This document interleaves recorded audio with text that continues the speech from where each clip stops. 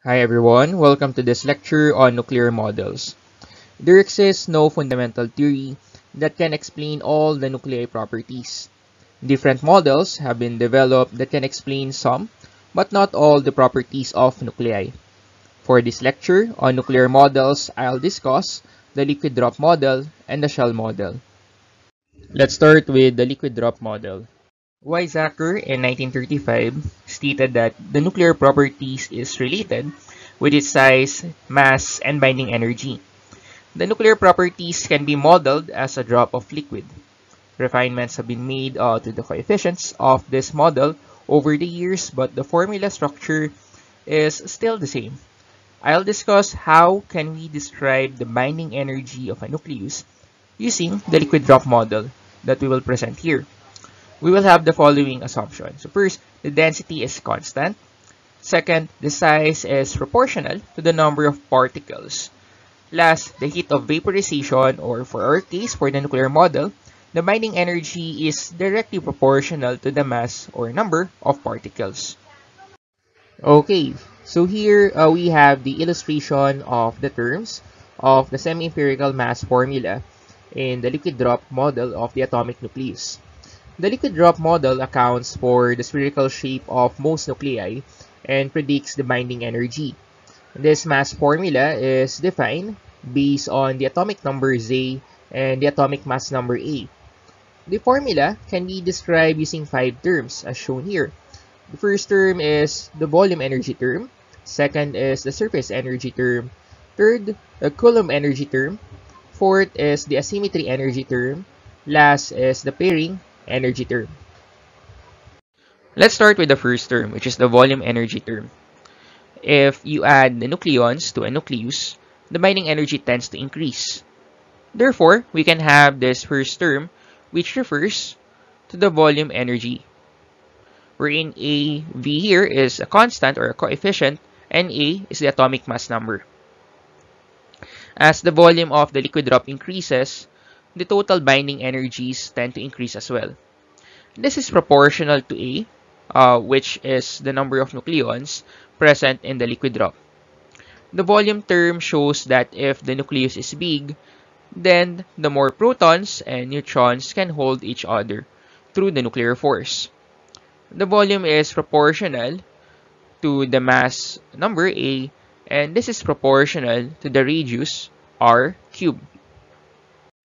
Now let us consider the protons and neutrons at the surface of the nucleus, which have less interactions than those inside the radius of the liquid drop.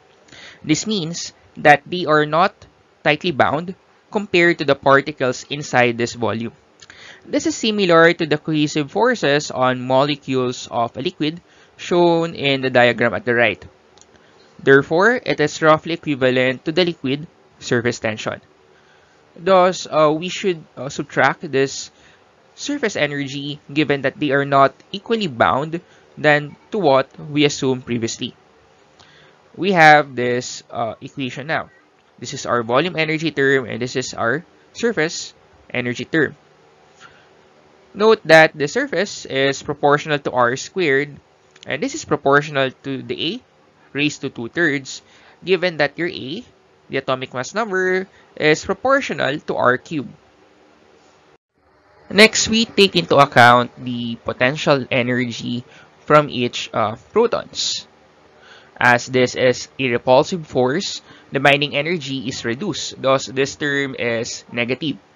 The potential energy of a nucleus can be considered as a sphere of uniform charge density shown in this equation. So this is our potential energy equation, wherein the Q here is the total charge and R is the sphere's radius. We let Q be equal to Ze, shown here, wherein Z is the atomic number, E is just the constant of the charge of the electron, and given that the radius is proportional to A raised to 1/3, as we have shown previously, and through this empirical nuclear radius shown in this approximation. The Z squared is approximated as Z times the quantity Z minus 1 because Coulombic repulsion exists for more than one proton only.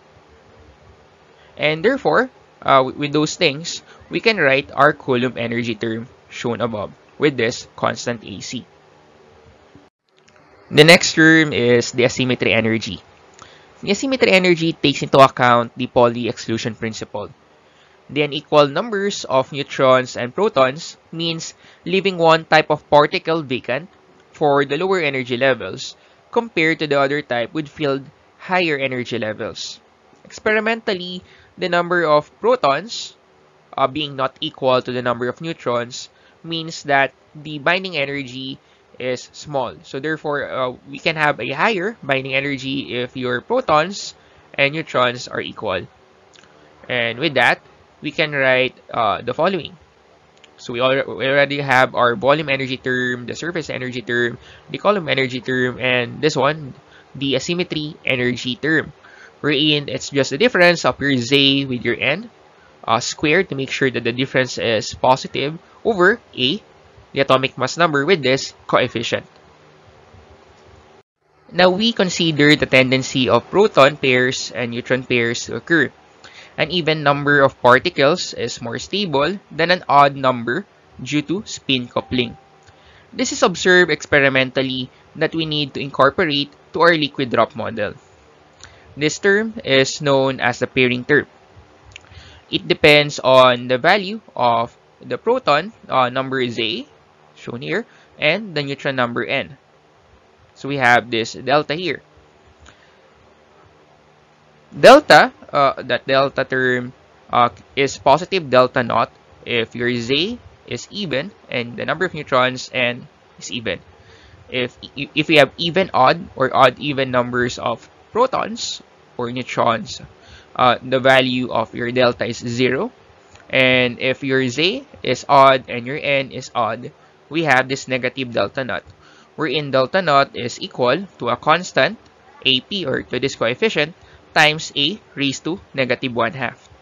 Now we have this Bay2-Weizsäcker mass formula, or it's just the semi-empirical mass formula that we have derived using the liquid drop model with this 5 terms: the volume, the surface, the Coulomb, the asymmetry, and pairing. We also have the following coefficients based on the fitting to experimental data. We have the value of AV here for the volume energy equal to 15.75 MeV, AS equal to 17.8 MeV, AC equal to 0.711 MeV, A sub A for the asymmetry equal to 23.7 MeV. Last, for the delta, the pairing term, we have this coefficient AP is equal to 11.18. The semi-empirical mass formula therefore provides a good fit to heavier nuclei and a poor fit to very light nuclei, especially for helium-4. For light nuclei, it is usually better to use a model that takes this shell structure into account. The figure on the left shows the graph of the Bay2-Weizsäcker semi-empirical mass formula. It shows the same trend of stable nuclei as shown in the table of nucleides, wherein we have those stable nucleides somewhere at the region of higher neutrons compared to protons. Note that the red color here refers to those nuclei with large binding energy. The liquid drop model was also able to describe how the nucleus can deform and undergo fission. The nucleus is most stable when it is spherical. If a thermal neutron hits a nucleus, let's say for this case uranium-235, a compound excited nucleus is formed with extra energy. This energy sets the compound dumbbell-shaped nucleus into oscillation. Due to the positive charge repulsion on the two ends, it will split into fragments. The liquid drop model assumes that a nucleon interacts only with its nearest neighbors, similar to the molecules of a liquid. On the other hand, the nuclear shell model assumes that each nucleon interacts due to a general force field produced by all the other nucleons. The nuclear shell model uses the Pauli exclusion principle to explain the nucleus structure in terms of energy levels. The shell model is somehow analogous to the atomic shell model, in which a field shell results in greater stability. This model started from the average potential with a shape of similar between the square well and the harmonic oscillator. Spin orbit term is also added. Nuclei with even number of protons and neutrons are more stable. Experimentally, this can be explained due to that any particular state is filled when it contains 2 protons or 2 neutrons. An extra proton or neutron can be added at the expense of increasing the nucleus energy that leads to a greater instability. Now, in the nuclear shell model, there are certain magic numbers of nucleons that includes 2, 8, 20, 28, 50, 82, and 126, which are more tightly bound than the next higher number. Meaning, the atomic nuclei with a magic number of protons or neutrons are more stable than other nuclei. The figure on the right shows the low-lying energy levels in a single particle shell model with an oscillator potential with, and this is the with spin, and this is for the without spin orbit interaction. The leftmost part shows the quantum energy states of potential well, including the angular momentum effects. Then the next column shows further splitting from spin orbit effect. Then we have the multiplicity of states shown in these numbers. The box numbers at the rightmost uh, indicate closed shells, which are the magic numbers of nucleons. Examples are helium-4, oxygen-16, and calcium-40. Helium-4 and oxygen-16 here are examples for the closed nuclear shell. Nuclei which have both neutrons and protons equal to one of the magic numbers can be called doubly magic and are discovered to be particularly stable. In summary, the liquid drop model assumes that a nucleus is a collection of particles, and it gives a semi-empirical formula for experimental binding energy. It is successful in describing the nuclear fission as well. The shell model describes the structure of the nucleus with individual nucleons with energy levels. That's it. Hi, if you have learned something in this video and you like my content, please consider subscribing my YouTube channel, GP Academia. See you in the next video.